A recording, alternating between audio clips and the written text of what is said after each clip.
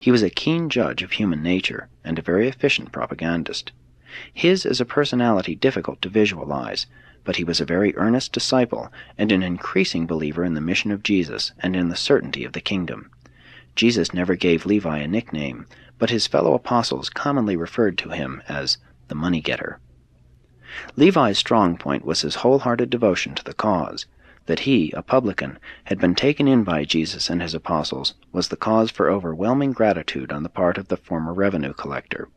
However, it required some little time for the rest of the apostles, especially Simon Zelotes and Judas Iscariot, to become reconciled to the publican's presence in their midst.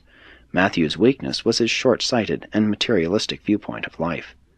But in all these matters he made great progress as the months went by. He, of course, had to be absent from many of the most precious seasons of instruction, as it was his duty to keep the treasury replenished. It was the Master's forgiving disposition which Matthew most appreciated. He would never cease to recount that faith only was necessary in the business of finding God. He always liked to speak of the kingdom as this business of finding God. Though Matthew was a man with a past, he gave an excellent account of himself, and as time went on, his associates became proud of the publican's performances. He was one of the apostles who made extensive notes on the sayings of Jesus, and these notes were used as the basis of Isidore's subsequent narrative of the sayings and doings of Jesus, which has become known as the Gospel according to Matthew. The great and useful life of Matthew, the businessman and customs collector of Capernaum, has been the means of leading thousands upon thousands of other businessmen, public officials, and politicians down through the subsequent ages also to hear that engaging voice of the Master saying, "Follow me." Matthew really was a shrewd politician, but he was intensely loyal to Jesus and supremely devoted to the task of seeing that the messengers of the coming kingdom were adequately financed. The presence of Matthew among the 12 was the means of keeping the doors of the kingdom wide open to hosts of downhearted and outcast souls who had regarded themselves as long since without the bounds of religious consolation. Outcast and despairing men and women flocked to hear Jesus, and he never turned one away. Matthew received freely tendered offerings from believing disciples and the immediate auditors of the Master's teachings, but he never openly solicited funds from the multitudes. He did all his financial work in a quiet and personal way, and raised most of the money from among the more substantial class of interested believers. He gave practically the whole of his modest fortune to the work of the Master and his apostles, but they never knew of this generosity, save Jesus, who knew all about it. Matthew hesitated openly to contribute to the apostolic funds, for fear that Jesus and his associates might regard his money as being tainted, so he gave much in the names of other believers. During the earlier months, when Matthew knew his presence among them was more or less of a trial, he was strongly tempted to let them know that his funds often supplied them with their daily bread, but he did not yield. When evidence of the disdain of the publican would become manifest, Levi would burn to reveal to them his generosity, but always he managed to keep still. When the funds for the week were short of the estimated requirements, Levi would often draw heavily upon his own personal resources. Also, sometimes when he became greatly interested in Jesus' teaching, he preferred to remain and hear the instruction, even though he knew he must personally make up for his failure to solicit the necessary funds. But Levi did so wish that Jesus might know that much of the money came from his pocket. He little realized that the Master knew all about it. The apostles all died without knowing that Matthew was their benefactor to such an extent that, when he went forth to proclaim the gospel of the kingdom after the beginning of the persecutions, he was practically penniless. When these persecutions caused the believers to forsake Jerusalem, Matthew journeyed north, preaching the gospel of the kingdom and baptizing believers. He was lost to the knowledge of his former apostolic associates, but on he went preaching and baptizing, through Syria, Cappadocia, Galatia, Bithynia, and Thrace. And it was in Thrace, at Lysimachia, that certain unbelieving Jews conspired with the Roman soldiers to encompass his death.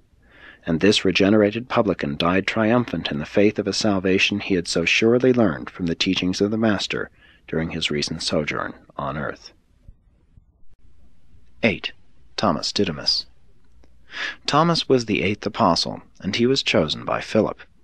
In later times he has become known as Doubting Thomas, but his fellow apostles hardly looked upon him as a chronic doubter. True, his was a logical, skeptical type of mind, but he had a form of courageous loyalty which forbade those who knew him intimately to regard him as a trifling skeptic. When Thomas joined the apostles, he was 29 years old, was married, and had 4 children. Formerly he had been a carpenter and stonemason, but latterly he had become a fisherman, and resided at Tarichaea, situated on the west bank of the Jordan where it flows out of the Sea of Galilee, and he was regarded as the leading citizen of this little village. He had little education, but he possessed a keen, reasoning mind, and was the son of excellent parents who lived at Tiberias. Thomas had the one truly analytical mind of the 12. He was the real scientist of the apostolic group. The early home life of Thomas had been unfortunate. His parents were not altogether happy in their married life, and this was reflected in Thomas's adult experience. He grew up having a very disagreeable and quarrelsome disposition. Even his wife was glad to see him join the apostles. She was relieved by the thought that her pessimistic husband would be away from home most of the time. Thomas also had a streak of suspicion which made it very difficult to get along peaceably with him. Peter was very much upset by Thomas at first, complaining to his brother Andrew that Thomas was mean, ugly, and always suspicious. But the better his associates knew Thomas, the more they liked him. They found he was superbly honest and unflinchingly loyal. He was perfectly sincere and unquestionably truthful. But he was a natural-born fault-finder, and had grown up to become a real pessimist. His analytical mind had become cursed with suspicion. He was rapidly losing his faith in his fellow men when he became associated with the 12, and thus came in contact with the noble character of Jesus. This association with the Master began at once to transform Thomas's whole disposition and to effect great changes in his mental reactions to his fellow men. Thomas's great strength was his superb analytical mind, coupled with his unflinching courage, when he had once made up his mind. His great weakness was his suspicious doubting, which he never fully overcame throughout his whole lifetime in the flesh. In the organization of the 12, Thomas was assigned to arrange and manage the itinerary, and he was an able director of the work and movements of the apostolic corps. He was a good executive, an excellent businessman, but he was handicapped by his many moods.